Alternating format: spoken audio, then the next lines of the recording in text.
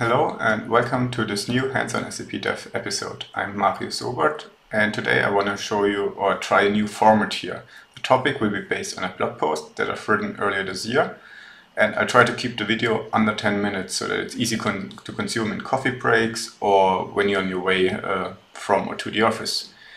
This short video will focus on the live demo only, and therefore I'll only talk about an absolute minimum of required background knowledge and background information. I recommend reading the blog post if you want to learn more about the background. And for this episode, I picked the following blog post that we see here, using Postman for API testing. It is a relatively long blog post if you compare to other blog posts of mine, but as I said, I'll only focus on the important parts. And the important part is, as the name suggests, how to use Postman for API testing.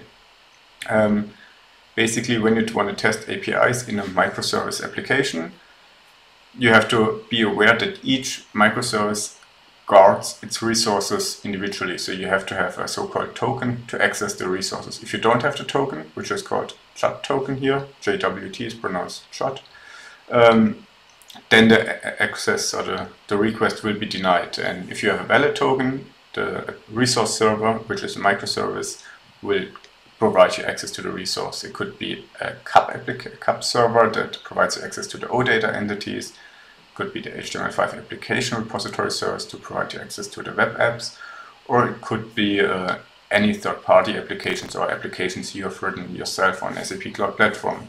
So for all these access operations or access requests, you need a JWT token.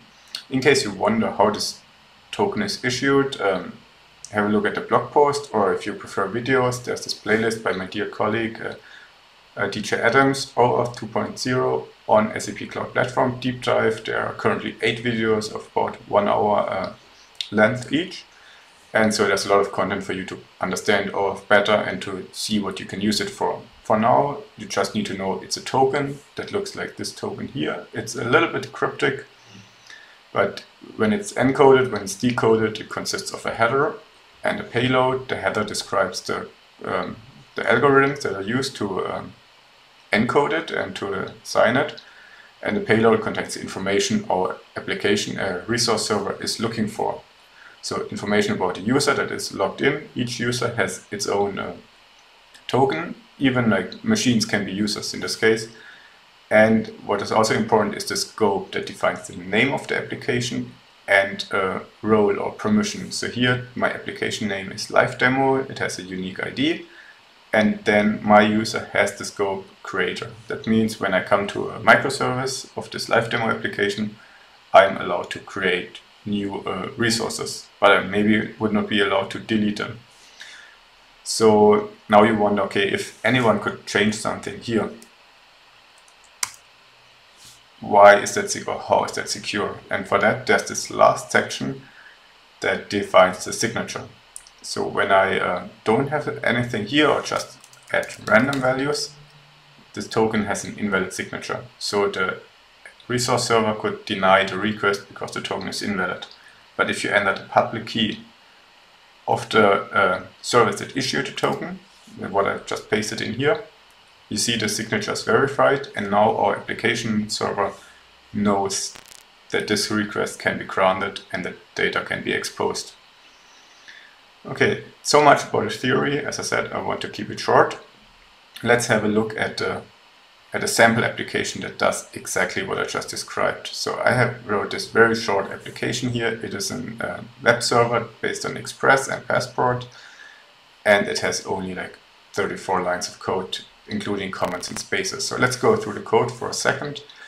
Here in the import or require section, you see I require Express because it will be a Express application, Passport to enforce authentication, Access Security, the Access Sec package from SAP to import our JWT token strategy that we can combine with Passport later, and Access Env to import variables from a file that would usually be bound services in the cloud environment.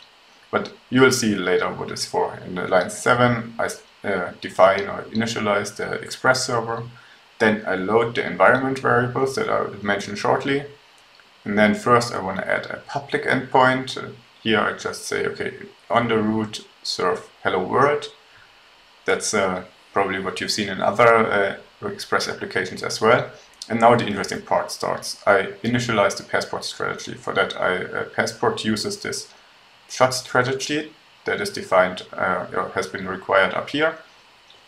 And we pass in information from the XSUAA server or XSUAA service into the strategy. And then we initialize it and we say, okay, authenticate the JOT token, or with it require authentication based on JOT tokens. And then we add two more endpoints, but now they will be protected because we define them after the passport strategy has been initialized.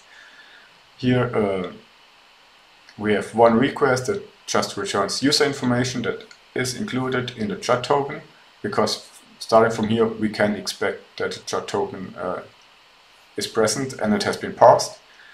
And here we have another endpoint that we could use to check if our user has a certain scope. And then we just start a web server. So the first thing we need to do is we need to start an XSUAA instance, or create one with the Cloud Foundry CLI, and then we add it to this local environment variables file that will be imported in this step here. So first, let's create a new service. For that, I execute these two commands. So here, create new service, and based on this file, and then I create a service key.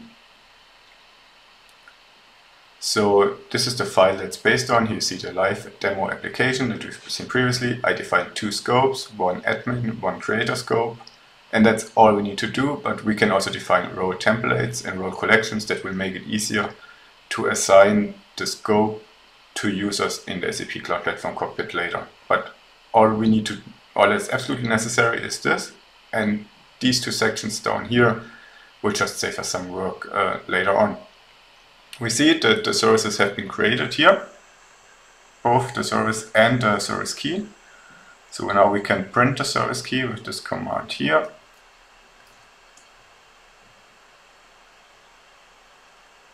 Let's make that a little bit larger.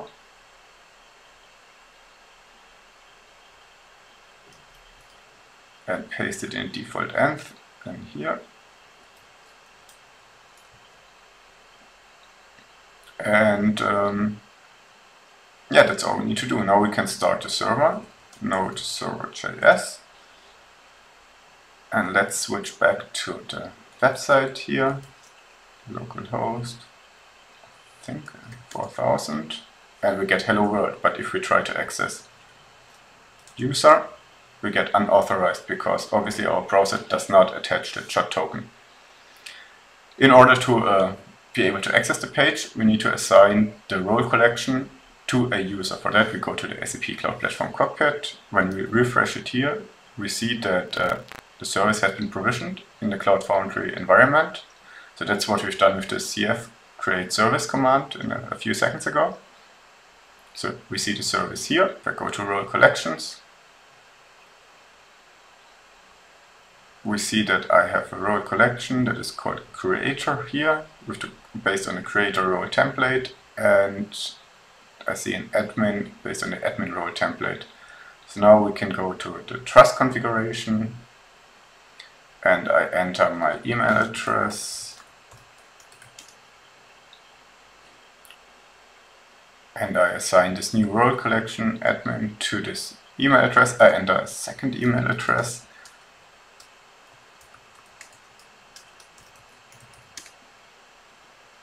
And I also assign the second role collection to the second user, so we see a difference later. This is all we had to do to prepare everything, and now we can switch to Postman to test if it's working. So here we see there is this. Let's turn authentication off first. I can send the same request that we sent earlier, and now we get unauthorized. But now we can use Postman to add an authorization header. For that, we select OAuth 2.0, we select Get New Access Token, and here we enter information that that have been provided when we created the service key. So when we go back to the service key, we see that we have different parameters or properties and values here. For example, there's the verification key, the public key that I mentioned previously, the name of the application, or we also see the URL, sorry, it's down here, the URL of the UAA domain.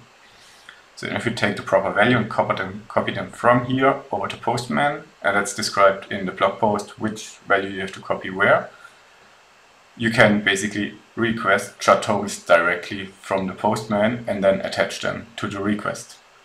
So I entered all the values here. With my email address, I only request the scope creator. I click request token and I get a token here. I click use token, and when I send this now, I basically here retrieve all the information from my user. I could do it the same with, like, I can now access the second URL, this check scope, and add a header for a scope. Do I have this creator scope? Then it will say true, but if I say do I have the admin scope, it will say false, because this user here doesn't have the admin scope. Let's go back to the authorization tab to log in with the other user which has that scope. So I can once again select get new access token, change the email address here,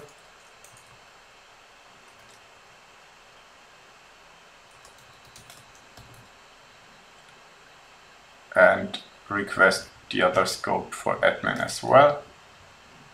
Request a token, have the token here, select use token, and when I now send this request again, it is true, because the second user with the second access token has the scope, and that user is allowed to perform more actions on your application. And again, when I say get user information, here I see still the same name, but a different ID, because this is a different user. I hope you enjoyed this short video. I hope it was helpful.